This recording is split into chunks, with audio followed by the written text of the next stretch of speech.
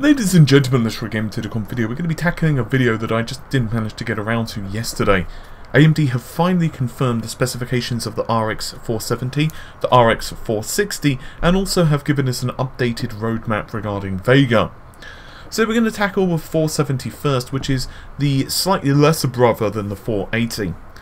Now, for folks wondering what the performance of this card is going to be, you're going to be looking at 2048 stream processors. We know this because it has 32 compute units, 32 times 64, and there's your answer. And this is going to be with 4 GB of GDDR5. We don't know the memory bandwidth, unfortunately, but we do know it's on a full 256-bit interface, and that's with a 6-pin power connector, and of course does support all of the normal things such as FreeSync and the latest display ports and all of that stuff, which is kind of cool. We're not quite sure regarding the release date yet, but it's looking like it's going to be end of this month / beginning of next month, depending on retail availability, which is about what you'd expect. So you can probably start expecting reviews popping up by, let's say, 1st of August-ish. Now, what about the RX 460? Well, of course, this is the lower end part. This is for small form factor PCs, and AMD themselves say it's esports related, which is basically saying that, hey, if you're going to play League of Legends or what have you, you can just take this small PC with you, so you've got all of your configuration, you're used to the environment and all of that stuff. Features 14 compute units, which means, once again, times 64, you've got 896 stream processors. It's a very referencey design, and to be honest, it looks an awful lot like the Nanos, which isn't a bad thing. I don't have anything against the Nano design. 2 GB of memory, which should be fine to power the resolutions that this card's going to be capable of, and 128-bit memory interface, which is, once again, should be sufficient.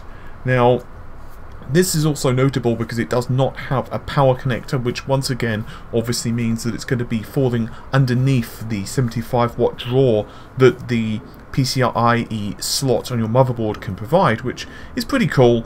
It should mean that it's absolutely perfect for folks who need a small low power card. I also imagine it will have certain usages because of the high level of DisplayPort functionality compared to, let's say, the current cards in the 300 lineup.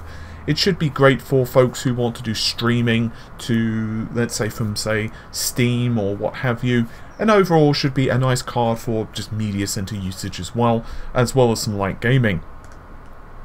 Now, there is a question brought forth by the ever so slightly updated roadmap. I say ever so slightly because we're still seeing Vega penciled in for 2017, which means bang goes the rumours that it was actually going to be released earlier. Now, what's really interesting is AMD are putting a little note there. A high-end architecture for high-end gamers. That's the only change from this iteration of the roadmap, other than a slightly changed background compared to the older ones. Now, the reason I find this really interesting is because there are still a fuck ton of rumours concerning the release of the 490s coming up soon, which begs a very simple question. What the balls is the 490 going to be? And I'm trying to find out, but honestly, no one's talking, and it's really down to speculations at this point. I have a few ideas. One is basically that it's a dual card. So, for example, it could literally be 2 480 chips on the same board. Bob's your uncle, which would give crossfire performance. Another possibility is they could be going a multi-chip module route. So essentially it's 2 cards, but there's a hardware controller on there which basically does most of the work for it. So to the game it's like it's 2 rather than 1. That would obviously be using most likely GDDR5X memory. But I'm basing all of this on assumptions. I mean, honestly, it's a lot of speculation. There are threads all over the internet regarding what this could possibly be, and unfortunately, while there are certainly a lot of possibilities from a technical standpoint, how much AMD want to put into that, and of course, essentially the 490 is not confirmed yet as well. So we know it's probably coming, because there have been leaks. For example, we've seen various vendors, for example Sapphire, who have accidentally listed it under their support section of the website, where you can have problems with, for example, your 490 card. It's popped up on the AMD For You website, where of course you can redeem codes.